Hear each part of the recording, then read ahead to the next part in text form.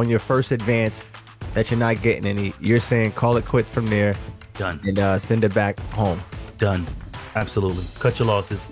Don't go any further, because the further it goes, the more you're going to be expecting. Obviously, your point of view, you're not being a gentleman at all, and that right there is like that right there. I wasn't here to be a gentleman. Okay, well then, say then in your words. I just fly you out to be a gentleman. Like, let's keep it. But hold on, X. A woman out and you pay for her, all expenses paid, and whatever y'all talked about, the reason was that you flew her out. Do you feel entitled to having sex with her because you did that? Whether it was talked about or not, do you feel entitled to it? And please answer honestly. I'm going, bruh, I'm going, hell yeah. Now, I'm not saying like I'm entitled to where I'm taking what is not being given to me.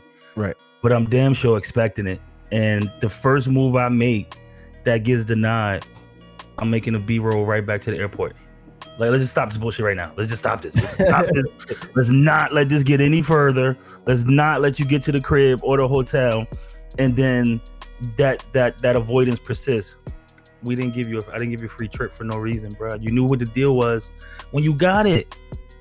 Don't act like you didn't know what the deal was, and I shouldn't expect it, or the male shouldn't expect it after he flued you out. You know what getting flued out is all about, bro. I don't like that. I don't like that at all. All right. The way I look at it, I never have an entitlement mindset with anything. Yeah. So full of shit. You know what I'm saying? So full of it, bro. I never have an entitled mindset. You know what I'm saying? You are so full of it right now. Obviously, the only reason why this is brought up is because obviously people weren't successful in that venture of trying to get something. You know what I'm saying? But I don't have an entitlement mindset with anything. And if you flew somebody out and you weren't successful, I mean, it is what it is. They don't have a like, if they don't like you and the vibe wasn't right, the vibe wasn't right. Hey, yo, no.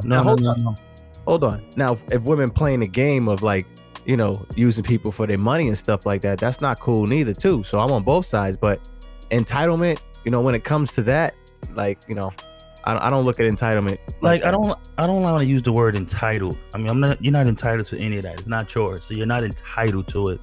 But is it unfair for me to expect it? I don't think so. I don't think it's unfair for the guy to expect it. After I can imagine what the DMs and texts look like that got the gentleman to fly out the lady. You dig what I'm saying? Right. I'm quite sure those texts weren't, hey, you fly. I don't think I'm kind of want to do anything sexual, but you mind flying me out to Miami this weekend to come see you? Like, that'd be awesome. Right. Good point. Like, I don't see that happening. So you knew what the deal was when you took that man's flight and you got on that flight. Right. I think to get there and not at least to expect him to expect some type of physical contact, I think is unrealistic. I think that's really unrealistic. I wasn't paying for your vacation. But it all depends too. Like if they were like obviously DMing each other, texting each other, sending messages, sending pictures, I mean, they should have got an idea whether or not they were I guess sexually attracted to one another. So whether or not, like when she got there, they obviously something didn't click and the vibe wasn't right. And yeah, she has every right to be like, shit, I'm good. She does. And this is why I said you make an immediate U-turn to the airport. Like, don't go any further. Like, as soon as the first advance gets denied, say it was really nice seeing you. I'm gonna drop you back off at the airport. I got some things I need to take care of. It was a pleasure. You get home safely. Right. Respectfully. That's it. That's all I'm saying. Because I think any man that's get out here and says, "Hey, yo, I flew out just so we can Netflix and chill," I call BS on. I call BS on. Like, let's just keep it 100. Like, that's the only thing I don't like. It's just like, put it out on the table and let's keep it 100. Like, don't BS me. Right. Right. No, I get you. I mean, if but then, dude, if you flew her out, you know what I'm saying, and You notice right off the back on your first advance that you're not getting any. You're saying call it quits from there. Done. And send it back home. Done. Absolutely. Cut your losses. Don't go any further, because the further it goes, the more you're going to be expecting. And if you continue to curve it, don't put yourself in that situation. Just call it a day. Like, we could FaceTime. We could have FaceTime and did this. I didn't have to fly you out for this. I don't agree. Netflix and chill 3-way. I don't agree with that at all. I mean, there's no way. Obviously, your point of view, you're not being a gentleman at all, and that right there is like that right there. I wasn't here to be a gentleman. Okay, well then say in your words, I just fly you out to be a gentleman. Like, let's keep it. But hold on, X. That wasn't expressed through the text messages and the DMs. You didn't tell her. Hold on, I didn't finish. Hold on, what's that? You didn't tell her, I expect you to be a prostitute.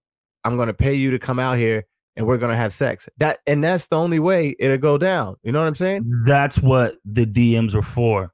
Again, I'm calling BS. Like, you're trying to make excuses for it. And I'm just I'm keeping it 100. I'm 80% to 90% sure that provocative talk was happening in the DM. That's how she got the guy to flew her out, is because of how sensual the conversations were in the DM. And to not to expect that to manifest into a physical contact after I flew you out, again, I think it's unrealistic unless it was specifically discussed. Hey, yo, I'm just coming to see you. That's it. Don't expect nothing. I'm just coming to see you. I just want to see how tall you look in person. Like, if that's what you should have said that right from the door, because again, you're accepting free things from someone. You should expect something in return. That's just 100. Like, I dig what you saying. You want to be all nice and gentle, bruh. That's not the way the world is scripted right now. Everything is transactional. We just said another video ago. Everything is transactional, especially in these relationships. I don't even know you. I done flew you out, man. I call BS on that, bro. To not expect her to have to put out. Well, you added extras on it. That she was just what extras? No, you added your own like narrative a little bit. But, but listen to what I'm saying. If you flew her out, and in your case, those messages were going on in the DM and the text and everything was going on, those sex messages or whatever the case it is, and she decided that she didn't want to have sex with you, whose fault is that? Nobody's fault. And that's what I'm saying. Nobody's fault. That's why you say, hey, respectfully, I'm going to take you back to the airport. Respectfully. She ain't got to do. You're absolutely right. She doesn't have to do anything. And if she's not comfortable and she doesn't want to, she has every right to decline that. And you have every right to say, hey, yo, I'm going to call you an Uber. There's nothing wrong with that. Maybe he misread the signals. This is why you're making a U-turn back to the airport.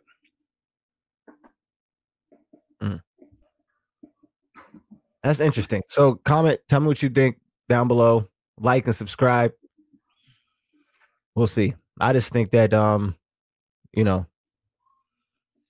just because your first advance, you giving up. Like, you know what I'm saying? Whose fault is it? It's a numbers game. I find it comical. It's a numbers game. If it was my friend that happened to, I would go to the bar and I would be laughing at him the whole night, saying that, yo, you flew this girl out here thinking that you was going to get some. You didn't get any. Dog, that is your fault. She came here. She saw you in person. She said, yo, I don't want to mess with you. Let's just call it what it is. Maybe that wasn't in her head. In her head, as soon as she saw you, your swag didn't match your social media swag or your DM swag. It didn't match. It didn't match up. She decided she didn't want to. She could not have any sexual feelings for you. Ooh. It's your fault as a man. Like, oh my God. Yeah. In that scenario, in that scenario right there, you're 100% right. Because if you perpetrated yourself, and when she gets there, like you said, your swag and your demeanor and how you carry yourself doesn't equal to how you portrayed yourself online. And that's why she changed her mind. Again, still fair game. And again, I'd suggest whoever you are, guy, you still make that U-turn. So whatever reason, she decided not to give you any. It doesn't matter why. It's just she decided not to. And you have every right to say, all right, that's cool. I think you take the whole L. You take the whole L. I don't think you should go in thinking. I mean, unless like in your first scenario, I mean, the way you put it, if that type of text was going on in the DM, then that's on both people. But if it wasn't going on like that, then you should expect it. Come on, bro. Like, you can't go out on a date. Like, you can't go out on a date and be a gentleman and, like, you know what I mean? You know what, though? I'm kind of 50-50 because, like, I dig it. You're 100% right. I dig it. Like, if we wasn't having that, like, heavy, provocative, like after hour talk in the DMs, and that wasn't happening, and we talked about, and you flew out, you flew out just to spend time with me, then that's a different situation from if the talk was kind of heavy in the DMs. I'm going on a talk was heavy in the DMs. That's why she convinced him to come out his pockets.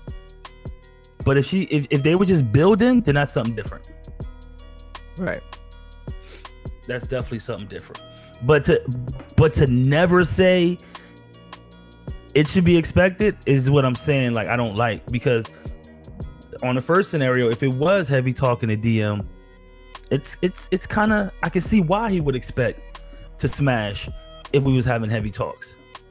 But dig this, in your scenario too, it's like if he expects to smash right away, then in your scenario he might as well pay her to go back home too. Then she's just a prostitute.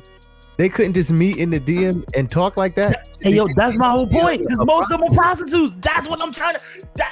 That's exactly what I'm saying. That's exactly what I'm saying, bro. Most of them are prostitutes, and all this is transactional. That's how it's being portrayed. That's how it's being sold. It's being led with the sex, which is fine. But don't get mad when someone expects the sex when you're leading with the sex. That's all I'm saying. If we were having weeks or days or whatever, just building conversation, yo, you dope, it's nice talking to you, you know, what do you do, what are you into, that's a total different scenario. But very rarely is, yo, most of the time it's like, yo, I was shaking my ass, video was dope, you hit me up, hey ma, what's good, son, and now I want to smash. Like, you got to make it clear what your intentions are from the beginning. So I guess everybody fails in that scenario, because I think as a woman, for your safety, before you let any man fly you out, you need to be clear the parameters on which you're going out there.